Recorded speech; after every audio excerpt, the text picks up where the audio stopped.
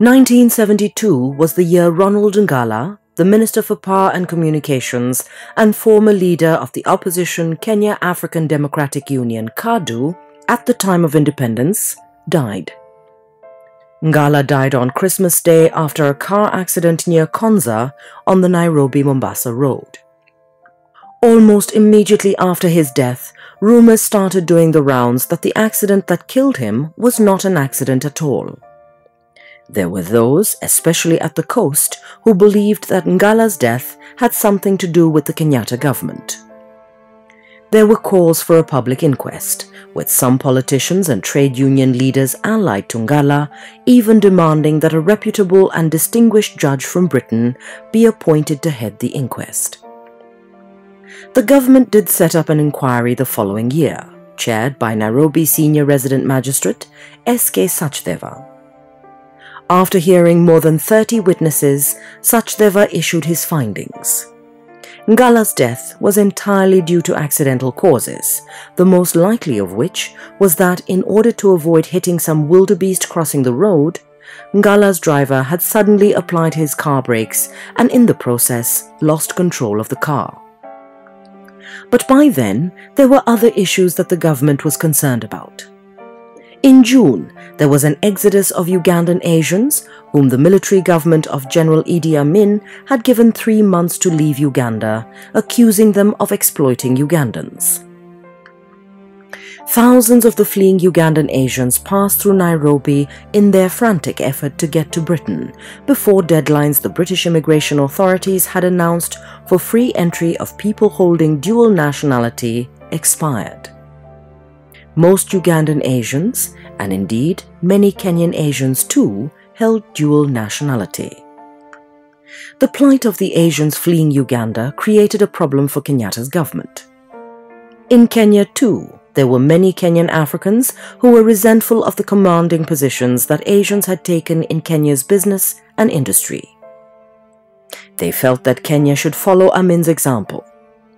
Sentiments to that effect would soon be voiced by MPs, among them Butere MP and Assistant Minister in the Office of the Vice President, Martin Shikuku.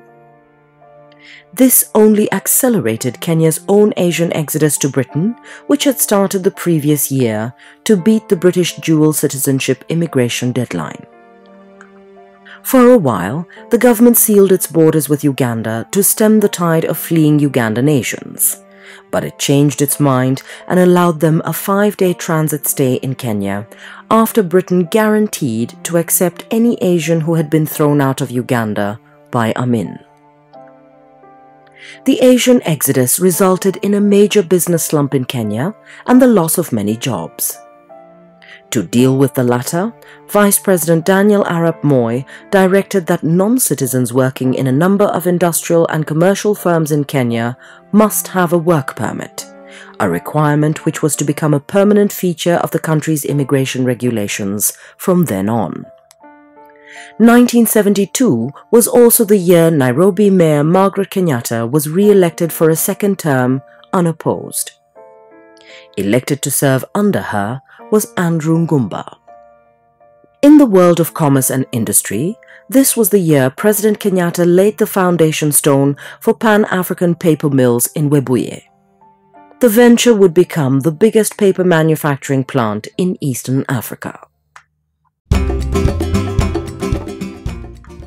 And in sports, the year saw Kipchoge Keino get a silver medal in the 1500 meters race at the Olympic Games in Munich, Germany, being outsprinted in the home stretch by Finland's Pekka Vesala.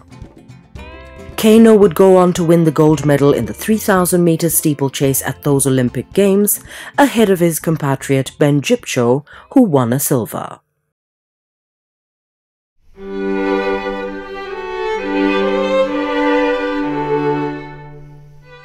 In addition to Ronald Ngala, Kenyans said farewell in 1972 to boxing star John Olu, who died in a road accident, and to famous anthropologist Louis Leakey, whose extensive archaeological excavations had suggested that Kenya was the cradle of mankind.